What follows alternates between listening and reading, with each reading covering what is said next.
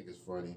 But anyway, we can go ahead and move on here. So let's talk about ex-NFL player Michael Oher. Yep. You know, he found out here just recently that the Tui family that, you know, supposedly had adopted him, and they made the movie The Blind Side about, found out that they never fully adopted him. They actually only did a conservatorship on him, which is kind of what Britney Spears went through. Damn. It's just basically where somebody has control over your shit. You know what I mean? It's not like they're claiming you as family. It's just that, you know, they're putting themselves in control of you financially and, you know, on paper and shit like that. Damn, so they basically made this nigga a slave. Right. And so, you know, he feels like he's owed a lot of money and stuff like that. And I think that's really messed up because he said that he was led to believe that they had actually adopted him. Now, they are saying that they didn't adopt him because of him being 18, and he was 18 at the time, which I don't think that makes a difference. You can still adopt somebody when they're a full adult. You know what I mean? People do that shit all the time. I've seen people do that shit. Mm-hmm. So I think that's a lame-ass excuse. Now, if y'all can produce proof that the government said, oh, we couldn't adopt him because he was 18 or older, we had to do a conservatorship, even if that's the case, you still made him believe he was fully adopted, like as a family member, not just we in charge of you, nigga. You know what I mean? It's like, come on, man, don't do that to somebody. At least explain to them he was old enough. He wasn't like some 5-year-old who didn't know shit. He was he was 18, so you could have told him, look, here's the way we're going to do it, and, you know, it's going to put us in charge of you financially, and, you know, all the money stuff, we'll handle that, but we'll break you off, blah, blah, blah. But y'all didn't do that. No, you know what I mean? Y'all kind of hid stuff from this man. So I don't blame him for being mad. And he's, from what I understand, he's suing them. So what is your take on this whole thing? Sue the hell out of them. Right. Matter of fact, Sue what you need, everybody. you know what you need to do? You need to go to the store, get you a whip, and start whipping them motherfuckers like this. Not a whip. And take them motherfuckers back to 1865. Whip wow. Not 1865. Before June 19th. Right. Before June 19th. Take it back to 1865. Right. Before June 19th. And whip they ass. Do the little. Like Jamie Foxx did in Django. Yeah, do the little double. Right. You know what I'm saying? Yeah. Do the little double swing. That double swing Play with double dutch on that whip. Whip their ass. Yeah, man, definitely. You know, that's wrong of them.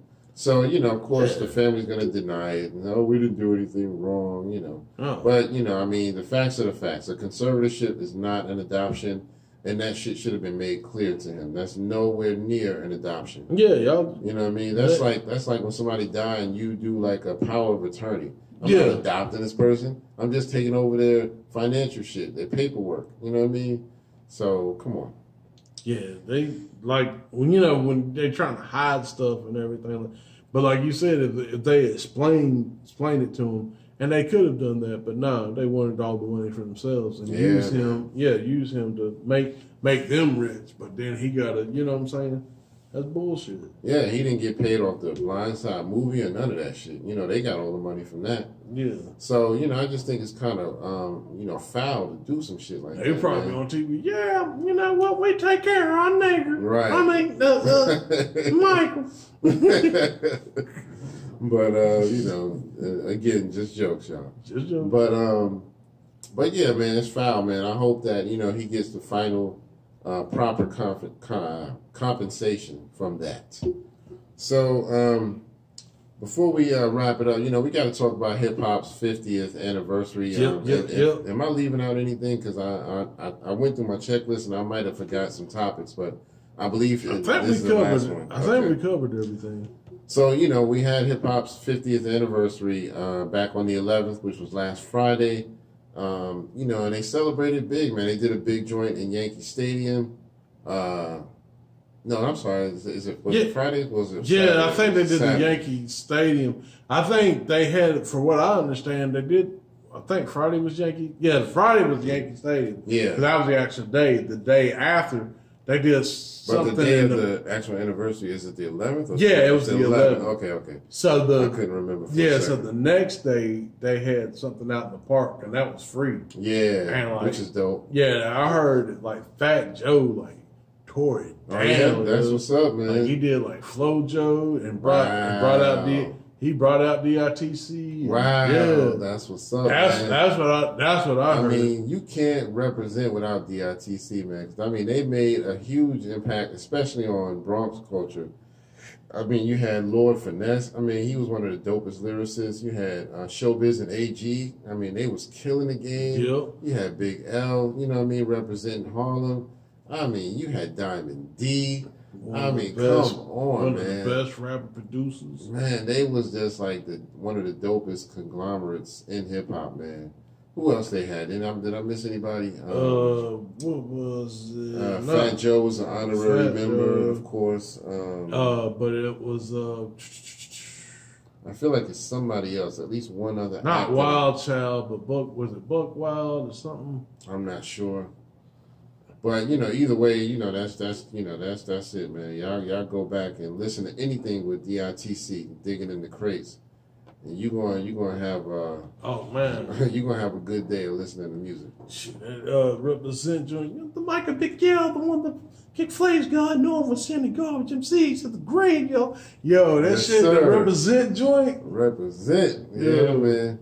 Yeah, man. Nas said Big L was the one rapper that he was actually scared of when he first came out. He was like, yo, this dude, I don't know if I can fuck with him. Nah, Big And L, so, monster. Yeah, man. Shoot. Yeah, if Big L would have lived and got the machine behind him, yeah, you wouldn't be hearing about Jay-Z. Exactly. I'm gonna tell you that right now. Yeah, man. I'm gonna tell you that right now. You would have heard. Yeah, I mean, I think Nas would have been okay. Yeah. I think he'd have been okay, but he probably wouldn't have been. Imagine if him and L did some songs together, man. Oh, and that would have been that would have nice. been That'd magnificent. been epic. But yeah, man, and you know, let's give some shout outs to some other people who we need to be celebrating for the hip hop 50th. Let's give a shout out to we do need to shout out Nas because he brought out Cool G Rap in the fast lane. Yeah, man, he did that with the him Cool G Rap. Yep. That's a classic right there, man. Living the fast life with fast cars. Everywhere we go, people know. Oh, who we and he brought out Lauryn Hill. Okay, They brought out Lauryn Hill for you know, his song, you know, the I'll Rule the World, you know, the not If I Rule the World, but what's not The Message. What the hell that song is? It out? Not If I Rule the World. Yeah, it is. That's what he did with Lauryn Hill. Yeah, He did two with her. That he did one on one of the old, not one of the old, King's Disease. He did on one on there, but the original was If I Rule the World. They did. That's one thing I will say. They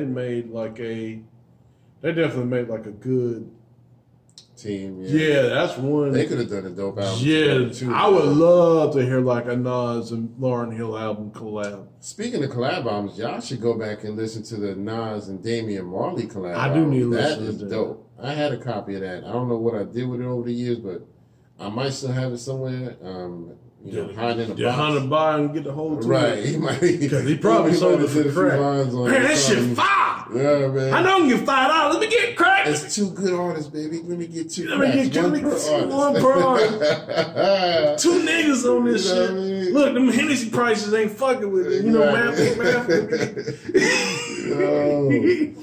Oh, that's so funny, man. But yeah, shout out to Nas because that was a dope collab album. And one thing I saw that was kind of messed up, the Cold Crush was able to do a performance, but it was messed up because Sha Rock was trying to get in on the 50th and they did not allow her to perform. So Cold Crush invited her on stage and allowed her to just sit on stage while they were performing. Because she was not allowed to perform. Shout out to the Cold Crush. That's dope. That's love right there, Shout out to the Cold Crush. You young rappers need to take a note from that, man, because that's how you support your fellow artists. You know what I mean? That's messed up, man. I mean, especially for her. I mean, I know we had the argument with who's the first MC, female MC, you know, hip hop. If she wasn't the first, she won the first. She deserved to be there. Yeah, man. Shout out MC. Shout out Sha Rock. Yeah, man. I definitely felt bad seeing that, but I'm glad that they did that because she said what happened was they tried to make her feel better by saying, "Oh, we'll give you a ticket. You can attend the show and just sit in the audience." She's like, "Nah, why, bitch? What the fuck am I doing in the audience, motherfucker? You know the fuck I am." I mean, she goes back to the 70s hip hop, not just the 80s, the Yeah, 70s. it's like, you know what I mean? Come on. When y'all up there listening to hip hop, y'all came along. You know what I'm saying? When she came along, y'all probably like stealing your dad's nutsack. Right. Damn near hit the wall. Exactly. Yo, stupid as hell, man. but yeah, shout out to MC Shaw Rock, man. The pioneer. They was one of the first, if not the first. I'm not sure. They might have been the first group to perform on Saturday Night Live back in the 70s. Oh yeah. For her and the Funky Four. So I thought it was that's 1981. Was it 81? I thought it was the 70s when they did that. I might be have wrong. been. We'll have to fact check that. We'll fact check that. And by the time this is loaded up and edited for YouTube, I'll have it on screen. So, but yeah, man. And then, I want to also give a shout out to the Fat Boys for the 50th because they had a big impact on hip hop. We lost two of them, Buffy, a.k.a. Darren Robinson. We also lost Prince Marky D. But, Kool Rock Ski is still alive and kicking. So shout out to all of them because they were huge for me, man. I mean, I could listen to the Fat Boys all day. You know what I mean? Man, Fat Boys. Especially the beatbox. I can't do the stick 'em, ha ha ha, stick 'em, stick 'em, ha ha ha, stick 'em. Yeah, man, that's my joint. So yeah, shout out to them. Shout out to Curtis Blow, my namesake, for being known as the king of rap at one point. He's still alive and kicking. Say basketball is my favorite sport. I like the way they dribble up and down the court. He had a joint. I remember one of my favorite joints from him was called AJ Scratch because his DJ was AJ. Yeah. You wanna see it? AJ. Exactly. Woo. Yep. And he was the original "If I Ruled the World," so that's where Nas got it from. You know what I mean? If I ruled the world, that's where it came from him. So yeah, you know what I mean? I love him, baby. Yes, sir. All right, let's stop. And I like when people do remakes. Like remember when Bow Wow did the remake of Playing Basketball? They're playing basketball. Oh yeah, he did a good remake on it. We love that basketball. Yeah, he did. So yeah, that was dope. You know what I mean? But yeah, and Run DMC, we gotta shout them out. You know what I mean? Because they were trendsetters and really pushing the culture forward. Yeah, shout out to DMC. Personally. Man. Yeah, DMC personally because he granted us a nice interview. Yep. When we met him at Comic-Con a few years ago. Yep. That was I was on a high for many days after that, man. Yep. Can't even believe we was even in the same room as this man. I got a copy of one of his comics and I got it signed. So yeah. That dude is just an extraordinary dude. And I remember my favorite part of that interview was when we asked him about his favorite rappers in the version of superheroes that they would be. Man, when he talked about Chuck D, my God. Yeah, Chuck D is God, man. You could just tell he reverenced Chuck D, man. Yeah, man. So, and he was out before Chuck D, you know what I mean? So, but yeah, he said when he heard Chuck D, he just knew the heavens were speaking. So yeah, Chuck D and Public Enemy, we got to shout them out. Yep. Got to shout out the Cold Crush because they opened doors and never got Grandmaster Caz. Yeah, man. Specifically Grandmaster Caz. Exactly, and they never got a lot of credit. They got ripped off financially. They got ripped off, man, because they should be freaking billionaires right now. But so they are pioneers. Let's see, Kumo D, the Treacherous 3. You know what I mean? Busy B, Love Bug, Starsky. You know what I mean? Rest in peace. Yeah, man.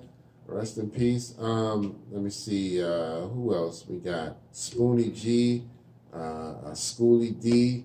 You know what I mean? PSK. Drinking that green. People always saying. What the hell did that mean? Yes, sir. Y'all know what it is. Yeah, let's see, who else we got? There was a group called the Skinny Boys, you know what I mean? They was dope, you know what I mean? You now, know, where were they at? they were out of New York too, I believe. But they had a couple of hit songs. They still actually out there performing. Okay, that's what's I up. follow them on Instagram. They still actually have an Instagram page and all of that. So that's what's up. Because that's funny you said that. Because I mean, I didn't know they're like they started off as teenagers. Yeah. But that's one thing that Doggy Diamond was saying. Like, we don't really talk about like some of the young people at that time that was like Shyheim, Criss Cross, the youngsters. Yeah. The youngsters out of Philly. So exactly, like, yeah, man. Philly, man. Philly came a long way. We had Steady B, Cool C out of Philly, youngsters, Bahamadia. I mean, come on. Three times dope. Come on, man. 3 times dope. Well, if we did a lyrical breakdown, in effect, which I kind of fucked up. But man, look, that was a hell of a breakdown. Yeah, that was a good one, man. Yeah. Steady B was that dude, man. We bought that album, me and my brother. I can't remember which one of us purchased it, but we got a copy when that first came out. That very first album. It was just such a dope concept, man. And they was, making good music. And I did the EST haircut one time. You know what I mean? It didn't come out that great, but I tried it. I tried it. So, Nicholas one. Yeah. Greatest man alive. Greatest man alive. That was my dude, you know what I mean? So, we have Beanie Siegel and State Property out of Philly. Yep. You know what I mean? We got RJ Payne representing Philly. Who else? Cassidy. Cash Money and Marvelous. Cash Money and Marvelous. All the ugly people be quiet. Yeah.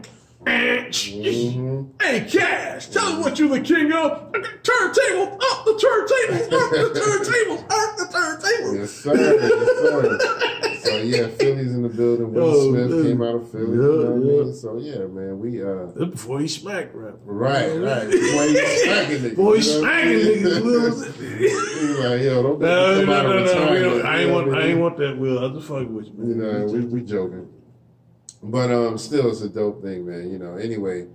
But that's Philly is representing in the building. Eve from the Rough Riders, you know what I mean? So she did it big for Philly. But anyway, who else can we represent? Let's give some shout outs. Who else? Let's go back a little bit to the earlier days of hip hop. Let's give a shout out to Dr. Jekyll and Mr. Hyde. Andre Harrell represented big time. Rest in peace. I did a tribute to them. Because one of my favorite joints from them was a song called AM PM, and they had a part of that song called Shark Rap, and so I did a little tribute to them on that. Man, me and my brother used to go bananas over that part, the Shark Rap. I don't know why that shit just resonated with us so dope. So shout out to them and rest in peace to Andre Harrell. I'm not sure if the other guy passed away or not, but I know Andre Harrell did. Who else? Any other groups that you can think of? Funky 4+1 Let's see. Fantastic Five, Grandmaster Flash, the Furious Five. That was the thing you did back in the day. You had to put a number in your name because the Fat Boys, they was originally called the Disco 3. Yep, man. The Disco 3. But they had actually taken that name from another group that was called the Disco 3, but I think the other group did more like singing music. And so the Fat Boys just kind of adopted that as a rap group, but then they later changed it to the Fat Boys once they realized, that we don't want to keep using the same name as somebody else. So and the Fat Boys kind of fit them, especially for what they were doing. Right. Yeah. Yep. And remember that movie they had? It used to come on. Yeah. Oh, it's a classic, man. Classic. I gotta look, man. Me and my nephew got to sit down and watch that because he's a hip hop head too. He loves old school hip hop. He's only 21. And he loves old school. Man, me and him will sit back and listen to shit like Kumo D and all of that. Kid and Play, shout out to them. Oh, yeah, shout out. Oh, I've seen like the little thing that Kid and Play was talking about how they brought up, they were, Salt and Pepper brought them in. I didn't know that. Yeah. Salt and Pepper broke them in. Yeah. But then, he said, we broke in people like Martin Lawrence. Have you seen the Salt and Pepper movie that they did on Lifetime? They actually showed it on how they met Martin Lawrence. Yeah, Martin Lawrence. Kid and Play and all of them. So, and I was trying to think of the other guy that was on Living Cup. Was it Tommy Davidson? I think it was Tommy Davidson. Tommy Davidson was on Living Color. Was it him? But I think they talked about him. They talked about Kwame. Yeah, man. So, we broke them in. It's like because man. we wanted to, Salt and Pepper did that for us, and it's like one of the videos that before people even know about them, they were like the background dancers, him and like Kid was like in the background. I was like, wow. Yeah, man. So man. The 80s. One thing I will say though, the 80s hip hop. I mean, the 90s was dope. Don't get me wrong. I think the 90s, especially like when, we had Pop, Nas, Biggie. I even though I don't really, I have to give Jay-Z some credit on that too. Snoop. I mean, the Wu-Tang, like the 90s flipped it, but like the 80s, man. I think it was definitely, 80s was definitely more fun. Like everybody was, you had your shits, but everybody was really trying to pull in together to make it an art. Dougie Fresh, the Get Fresh crew, Slick Rick, Chubb Rock, Special Ed, Chubb Rock, those names, man. Yeah, people should respect Chubb Rock, man. He did a lot, man. That treat him right. Yeah, I'm glad he got his radio show too now on XM Radio. Oh, okay, that's what's up. He got his own show now, so that's what's up, man. Heather B, she's she on XM Radio. Yep, Heavy D. Heavy D, man, listen. We don't talk about Heavy D enough. Like, I knew he had the song with Michael Jackson. I did not know he had a song with Janet Jackson either. That's what Yeah. Oh yeah. You're right. He did. Because I almost forgot about that for a minute. But yeah, you're right. He did. But like Heavy D was like an anomaly. Like if you knew what he did now, like the things he did, like he did pop shit. Yeah. He did reggae, rap, hardcore rap, posse groups. Mm-hmm. Like he did a whole plethora. Yeah, man. But people wouldn't. But but you wouldn't know. You know what I'm saying? Like and people respect him for him because like man, Hev did everything, man. Yeah, and y'all, in the comments, let us know who was like some of the first hip hop artists that you heard. Like, what's your earliest memories of hip hop man. that kind of influenced you? Even if you like a New Jack, you were born in the 2000s and whatnot. You just like 20-something years old. Who was the first hip hop acts that you heard that really made you just love that genre of music? For me, it was like, Run DMC, the Fat Boys. I mean, that's when I really just fell in love with it. But, I mean, I heard rap before them, but they just really had me just going mind blown. Of course, you had Jam on It, Nucleus. That was the first record I ever bought. Allow me to introduce myself. My name is Boogie B, and I'm a Jam on Production MC, because I don't get I forgot the lyrics on that one. That's my joint though. I wish I still had that record, man. I'm so mad I lost that one, but I had that at one point. That was the first record I ever bought. All of the people who were down with First Priority, like Top Billin', Audio 2, MC Light, all of those, it was a bunch of acts that came out of there. Positive K. I remember this dude named Barshaw. He was dope. I really wish he kept making music. What's another group? What was the other group? Alliance. They were dope. You know what I mean?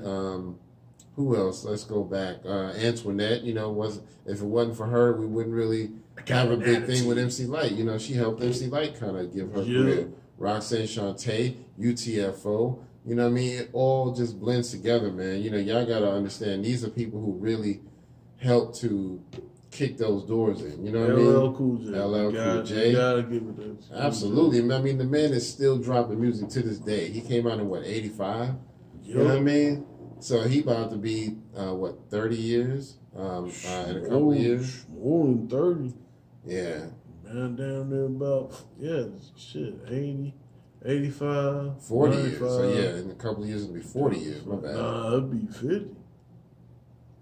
Yeah, 85. So, wait a minute, 95. 85, 95. 2005. 2015. Oh yeah, before. So 40, yeah. Then look, man, I'm on the trend. I had to take off my shoes to count this shit. We both ain't got it all. Yeah. We gotta start counting our fingers and shit. Yeah, you gotta think. Math ain't math. But yeah, shout out to L, man, because he really kicked in some doors, man. Yep. You know, he's going up against a lot of people like Kumo D, Ice-T. You know, him and Ice-T cool. Him and Kumo D squashed their joint. You know what I mean? So him and Cannabis went up against each other. You know what I mean? Cool J was really like, I mean, he was really the equivalent. I mean, him and Hammer are probably the equivalent of Michael Jackson in rap. Okay. As far as influence and like what, like, you know, where they was at, like, you know what I'm saying? They wasn't as big as Michael Jackson, obviously, but they were like the equivalent. You know what I'm saying? So, but yeah, man. But yeah, just want to shout out as many people as we can for hip hop's 50th, man. Because I mean, this is huge. Let's do the South Ghetto Boys. Yeah, Ghetto Boys, they represent. Yeah, they thought he had cane, but let's go, metal flower. Yeah, I know that about that gold metal flower. You know what I mean? Willie D, country ass. What? 3 blind, crazy senior citizens. I live That's my dude right there, man. He's still doing his thing. Yo, Willie D. So yeah, man. The Ghetto Boys, you know, all of those dudes that represented UGK, 8 Ball, MJG, man, what? 666, man. 3-6 Mafia, man. Y'all better recognize all of that, man. So yeah, man. Oh, Goody Mob. That's where Goody Mob, that's where CeeLo came from. All y'all like that, you know.